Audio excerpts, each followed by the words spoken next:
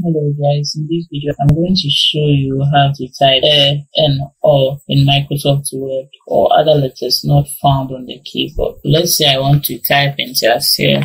Typing this, I have to insert A, and A is not found on the keyboard. So this is how we do it. You click on Insert tab, click on Symbol, More Symbols, and then you select the symbol A from the list of symbols available. I've been recently using the A symbol, so I'll just click on A and insert from the recently used symbols. If you have not recently used it, you can scroll in between these available symbols and then select the symbol. What if you want to type O in a word? Let's say I want to type O. I'll type the W and then insert O. Click on the Insert tab. Click on Symbol, More Symbols, and then you select O and then you insert it. Okay. See, if you want to type A and O in a sentence or paragraph with the letters appearing more than once, this is how we do it. You can replace or substitute A or an O with C, J, Q, V, X, and then Z. I have a full comprehension document here that I typed for school.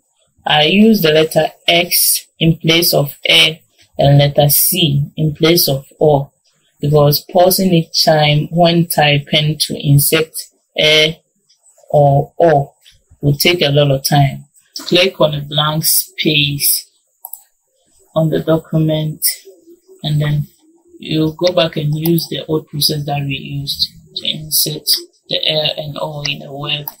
Click on Insert, click on O, and then A, and then you click on O as well. Now to replace the X that we used when we were typing, you click on the Home tab and then you click on Replace. In the Find What type box, we are going to find X because I replaced A with X, so we are going to find X. You type in the X and then we are going to replace it with A. So I'll come to the document, select the A, copy it, and then go to the Replace with type box and then paste it. After doing this, we click on Replace All. You can see that all the X's in the document has been successfully changed to A. Now we're going to change the C to O.